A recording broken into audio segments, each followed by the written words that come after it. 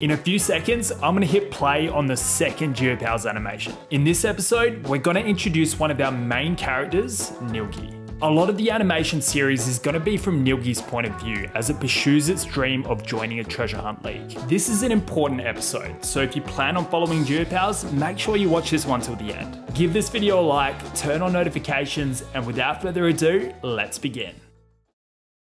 Deep within the ocean region, a young NILGIE lay flat on the ocean bed, blowing water rings as it waited for the ocean champions to pass.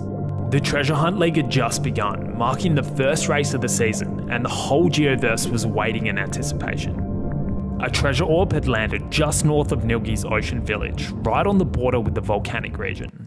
Let me just explain something. The Geopal champions all live here in the central city. The city is divided into factions, each one's made of the most powerful Geopals from every corner of the Geoverse. To join a faction, you've got to earn your place by passing intense tests of power and endurance.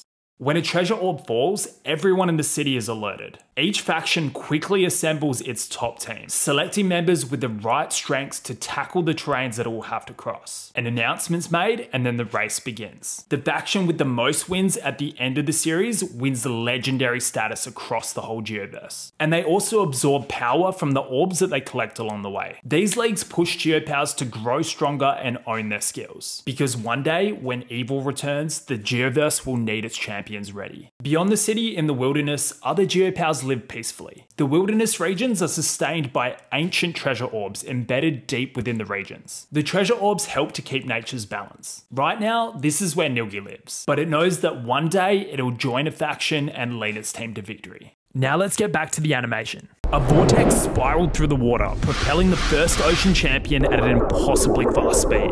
NILGIE had never witnessed anything like it before.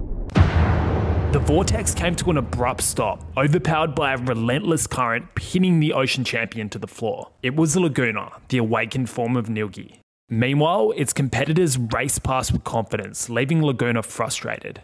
NILGIE was losing sight of the intense race to the finish, so it ventured forward, hoping to get a better view of the treasure orb in the final sprint.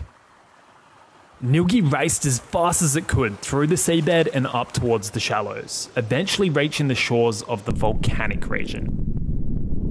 NILGIE had never entered the volcanic region. The ocean and volcanic Geopals had been in conflict since the chasers vanished, and the last ocean Geopal who ventured there had never returned, leading to strict rules preventing ocean Geopals from ever venturing into the volcanic region. However, on this day, the ocean region was preoccupied, watching the race unfold from its ocean village. NILGIE needed to ascend above an obsidian ledge for a better view of the race. Upon reaching the top of the ledge, NILGIE stumbled on an uneven patch of ground, tumbling down a hill into a deep, dark valley.